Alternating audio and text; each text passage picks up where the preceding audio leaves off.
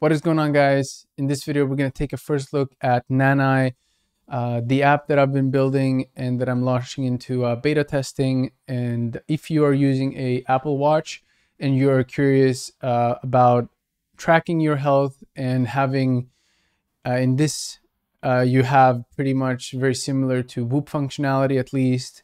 And so if you're curious about this, then join the Discord and I'll invite you to the beta testing. But I just want to go through the app, see what it can do today, talk about the vision of the app and the improvements we're making and so on. All right, so, first, for those of you who are using Whoop, I'm also using Whoop because I'm curious to see and compare.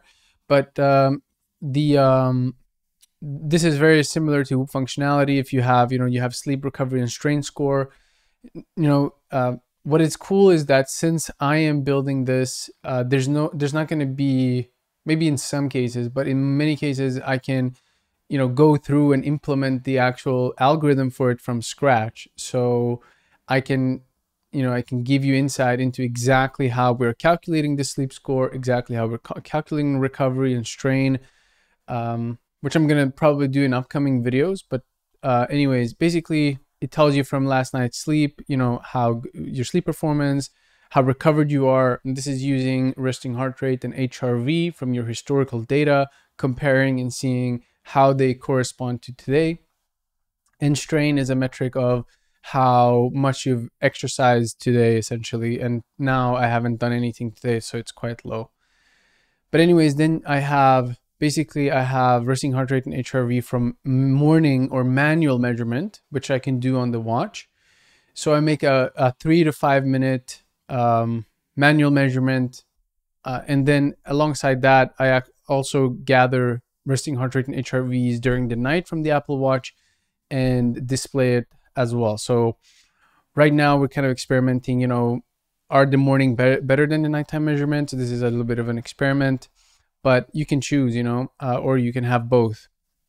You get some other insights like your sleep duration, average heart rate today, calories burned, total steps, weight, temperature, blood oxygen, respiratory rate, all of these that the watch are tracking. And we get sort of comparison, if this is good or bad, depending on your historical values.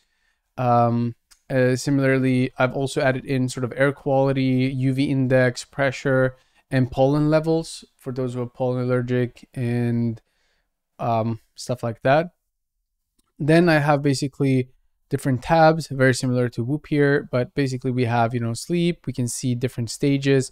We can see restful sleep and sleep consistency as well. We have recovery.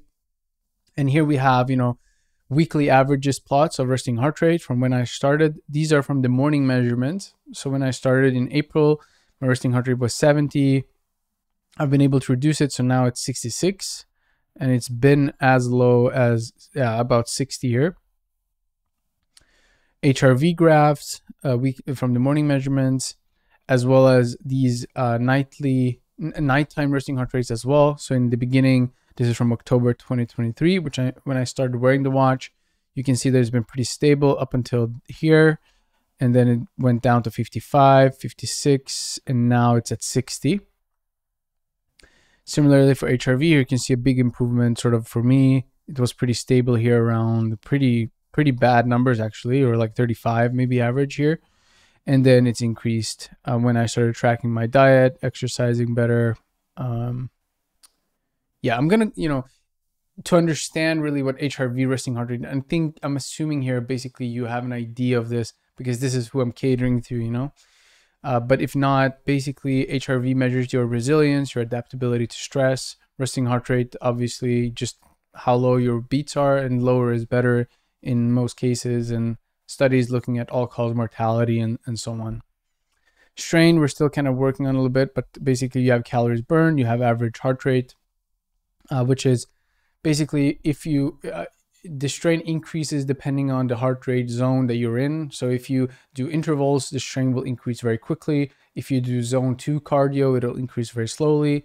But in all honesty, I added the strain score because Whoop has it. But to be frank, like there's no scientific validity to the strain score.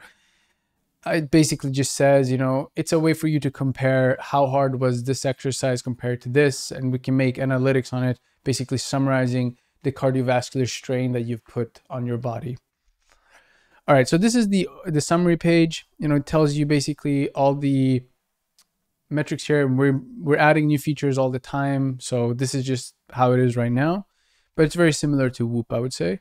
We also have journal. Basically, you know, basically you can, you know,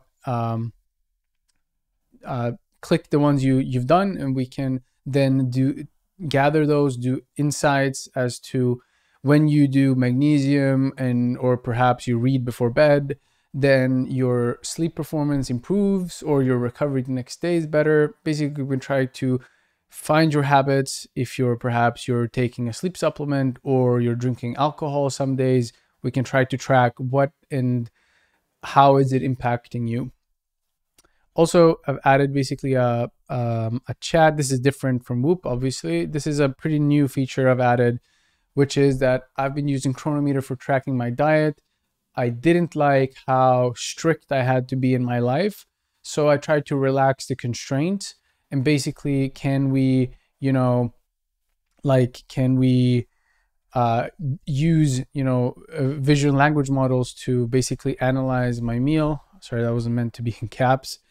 But basically, if we can put in an image, send it to you know, a visual language model, ask it to analyze it, and basically break it down. You know, yeah, I think this is lettuce, grilled chicken, croutons, bacon, Parmesan cheese, Caesar dressing, and then you can have like a discussion with it. You know, like, I think the bacon is wrong. It should be maybe a bit more, like 50 grams, etc. And you can have like a conversation. You can say like, yeah, yeah, so sounds good. Store it for today. And then it'll basically take that, which you gave it, and it'll put it into the diet tab. And let us see. So yeah, basically now it'll be put here. Oh, this is actually a old version. Sorry about that. This diet should not be here. But anyways, it gives you these like energy, protein, carbs, and fat. And you can basically, I'm using it to track my diet because I'm trying to lose weight. And what's cool is that, you know, since we also have calories burned in the actual, yeah, sorry, it updated now because I'm using the simulator and it's not connected to Apple Health. But anyways, you have the calories burned.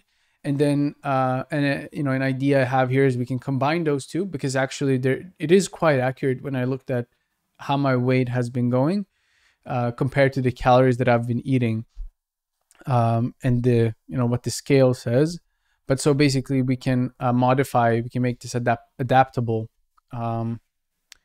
But yeah, basically this is the current version of the app.